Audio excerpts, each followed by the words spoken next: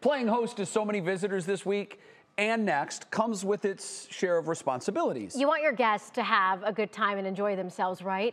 And who better to guide our new friends around town than Mr. Cleveland himself? We're talking Mr. Leon Douglas Bibb. Well, it's what Cleveland has always wanted, for the world to be the pathway to our front door. Well, company is a-coming. April the 8th, coming for the big eclipse. People are coming from all over the world, out-of-towners coming. But what's to do in Cleveland, both before and after the eclipse? Let me be your travel guide. I've got some ideas of what's fun in Cleveland, what's good under the sun, and under the moon, too. You know, you can rock and roll it at our museum. As Elvis Presley would say, there's a whole lot of shaking going on at the Rock Hall. Also at the Rock Hall, you can watch Michael Jackson doing the moonwalk, naturally. And there is the Great Lakes Science Center and the Cleveland Natural History Museum. And let us not forget NASA Glenn Center. Visit them and see how only the sky's the limit in Cleveland. Come fly with me, let's fly away. Oh yeah.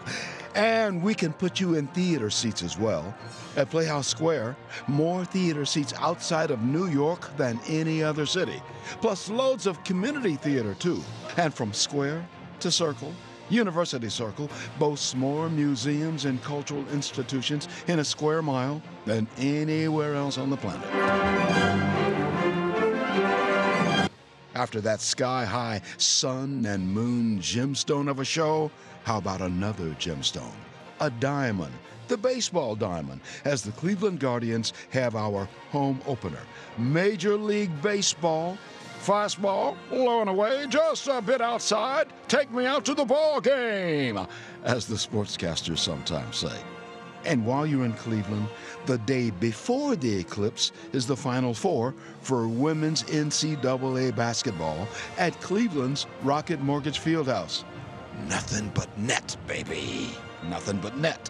So take it from me, your tour guide, as to what's hot in cool Cleveland. We're your place in the sun. So you out-of-towners, let's make the date. Don't be late for April 8th. That's when the moon will whisper to the sun, move over, sun, and give me some sky. I got me some wings, I'm eager to try. So the critics are raving about us, about the show, both before and after the eclipse. We're rolling out the red carpet for you, and I'll keep the light on for you, too.